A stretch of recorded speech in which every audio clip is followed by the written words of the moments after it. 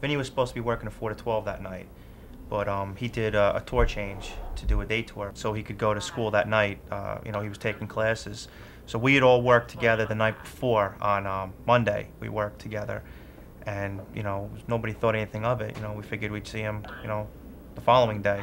Of course, we all were home and we all saw what was going on, and we did the same thing. Like Eddie said, we all called the office and we all came down. We were all down there probably around 11 o'clock in the morning or so.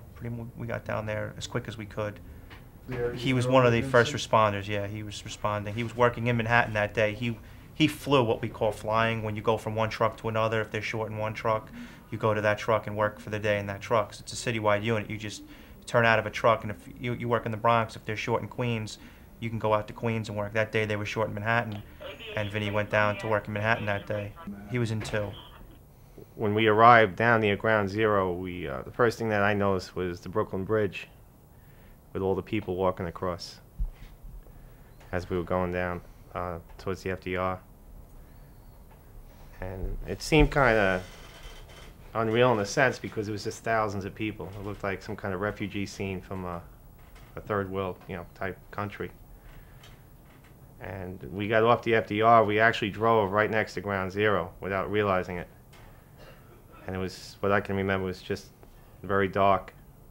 A lot of confusion, a lot of firemen looking very dazed, a lot of equipment destroyed. As we were going through, a fireman came up to us and he said he found these memo books. There were 4 memo books that they found in a burnt out van. And that's when I realized that there could be a lot of dead police officers here. So we took them from. The memo books are the personal books that each officer carries that he makes his log entries into during his daily activities for the day. And I remember all of us looking at them for a second. I really didn't have an idea of how many people we lost in our unit. And I was quite shocked when I did find out later on during that day. Almost like horrified that so many guys could die like that so quickly. When I heard it was him the next day, later on during 9/11, and we found out who was missing, I was just couldn't believe it was Vinnie. So much to digest as you were driving down there, because you could see the destruction. You could see it from the highway, but it didn't even register until you actually got closer. It was astronomical, the amount of things that were running through your mind on the ride down there. And then when you arrived there, it was anything you'd thought about doing was out of your head by the time you got there and saw what was actually going on.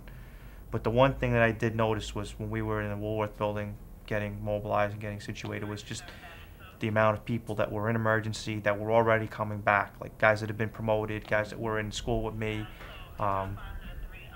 guys that I hadn't seen since we got out of school were coming back. You know, what do we need, what do we do, you know, and just guys on duty, off duty, and just, you know, what needs to be done.